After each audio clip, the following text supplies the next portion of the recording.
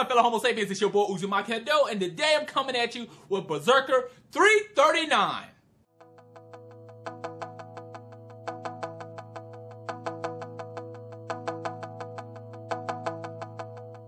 Man, oh man, Berserker 339 came out on time. I'm stunned. I am stunned.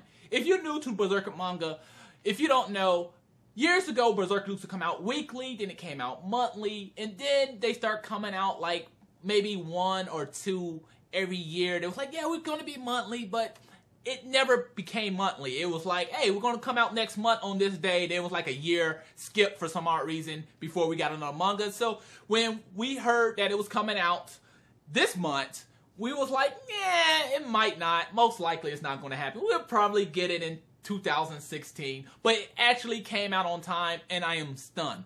So let's go ahead and hop right into this manga. So if you haven't read the manga yet, please read the manga and come back, because there are definitely some spoilers in this review. So first thing first, we open up with Silik and Raxus going in. That's right, Silik and his goons, Raxus, just going in, throwing blows. Now, Raxus is really holding his own. He's tossing Silik goons around like they're nothing. Like they're not even a challenge. Now, Raxus has some really cool moves on himself. I mean, he can fit in very small places. He can split himself in half, it seems like that.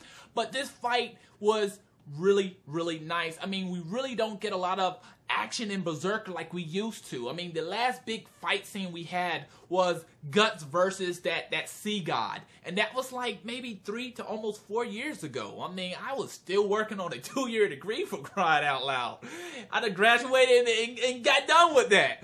So it's been a long time since we had a really, really good fight scene.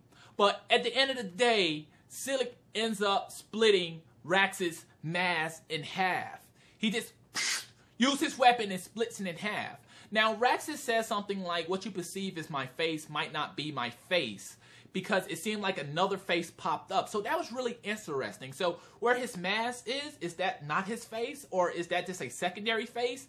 I'm a little lost on that. Now, one thing I noticed is that Raxus seemed like he got really depressed. He got antisocial once his mask got broken. He picked his mask up and he was like, this was my favorite mask, and he just slithered off. And he was like, if there's going to be a moon tonight, I'll come back. I'll see you tonight, you know? I'm going to go have to put another mask on, and I'll throw hands with you tonight. Now, me personally, I'm like, the hell this happened? We were getting into a really good fight scene. Like you getting all pissy because you got your mask, bro. Really? But maybe there's a purpose for that mask. Or maybe it's a purpose for his masks altogether. So after that fight, Silik turns to Rickard and basically asks about Guts. He asks about this warrior. Who is he? You know, a little bit more information on him. And then he tells Rickard, maybe we have to get a little rough to loosen your tongue. You know, maybe me and my goons, not going to kill you, but maybe me and my goons, maybe tighten your little butthole real quick. So you can tell us a little information. However, Rickard's like, you know what, I don't mind giving you information, but I got a proposal for you. So I'm like, you know what, I fucks with Rickard. I mean, if Rickard can bitch slap Griffin, that little man got balls of steel. You can't tell me nothing. So Rickard takes him to his home. Silik and his goons got the little hoods on because they stand out. Now, one thing I thought was really interesting in this part, and I really do like this part, is when Erica comes out and she's like, Rickard, there's orcs behind you. And that part, to me, personally, was really funny. I felt like it was a lot of, really brighten up the manga. Because that's something we don't get a lot, is a lot of community type of things inside of Berserker manga. It's really dark and serious. And I like the dark and serious. But, you know, every now and then it has something that's kind of funny. That was the perfect balance of funny, I think. So we have Luca basically coming out, what's going on. Rickard lets him know, hey, I got to leave tonight. I almost got assassinated. These are my bodyguard. These goons right here is protecting me. Luca also asks, okay, you know, what you going to do with Erica? If you keep her here, I'll take care of her. He lets her know, I'm going to take Erica with me. Luca lets him know, like, that's good. Maybe that will keep you on your game as long as you have someone to protect. And truthfully, I believe that is the ordeal. We get a flashback a little bit about Guts. Rickert's thinking about Guts. He speaks about him. He says, I know Guts is still out there. So I think that this chapter is really kind of setting things up. Silik is talking about his home place where it was hidden or something of that nature, and people just couldn't, outsiders just couldn't get to it. So he said, you know what, you're lucky, because in my time, outsiders couldn't come to this holy land. So he's like, you're going to be invited to this land. So I'm a little confused about why would he take Rickard to this land to protect him. I believe that maybe this could be a setup for them to go on a journey to find Guts. But here's the thing. Last time Guts and Silik met, I believe that they was throwing blows. So I don't think they're on good terms. Maybe I missed a chapter or something. Or maybe Silik is setting up to fight this guy again. I don't know. But the chapter basically was a really, really decent chapter overall. And at the end, we see, I believe how you pronounce his name, Raxus. He's on this bird, flying, kind of like this, kind of peeping things out. Now, overall, I do feel like the chapter was good. So some of the pros in this chapter was the detail in Berserker manga is great. That's one thing I really love about Berserker manga. The details is incredible. You really don't see that in a lot of other mangas.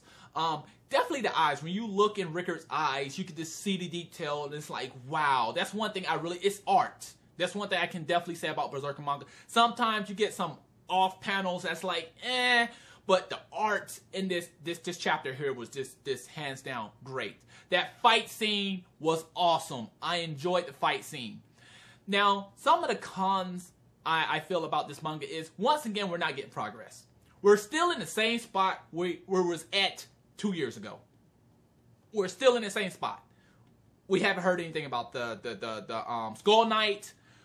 I'm actually happy that we're off of Guts for a while. I mean, the main reason is because years ago, they was just kind of just sticking on Guts and nothing was happening. I'm kind of glad we're on Griffin now, but now it's still nothing's happening. Like, I really want to get some detail. I really want to get some background. I really want to get some real good setup and some progress to really move this manga on. I mean, I've been reading this manga for years. I will at least like to finish this manga before I'm in my early 30s.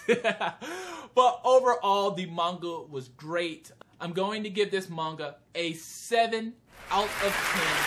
That's right. And the main reason is we got some action. We really didn't get action before. I mean, it's been a while since we got some really good action.